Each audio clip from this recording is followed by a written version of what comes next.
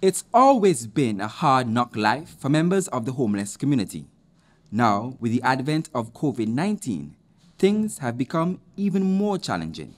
When the corona business right now, nobody pay no mind. Kavi Wilson says he's been living on the streets for about 7 years. He says while food is provided at the government's soup kitchen in the daytime, it is difficult to get meals in the evening. Can they bring some food for our heat at night time? Because we are vagrants.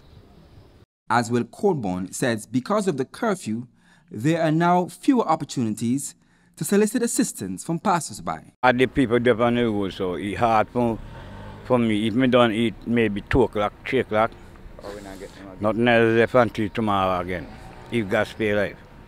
Colborne has been living on the streets for about 5 years. He says an injury from a vehicular accident 2 years ago makes it difficult to get around. Also limping is Willett James, who fell at the public market 4 years ago. Many of the vagrants sleep here on the containers at Perry Bay. They say they try to follow the safety protocols, including social distancing. We do that. You 5 feet apart and you 5 feet apart. We have that.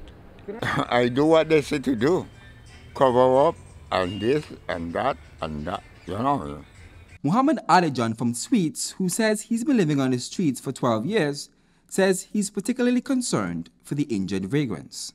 My concern is just a shelter for them, so they could stop sleep on the streets. In the meantime, whenever they get a chance, the men gather for a meal under the shade of a nearby tree.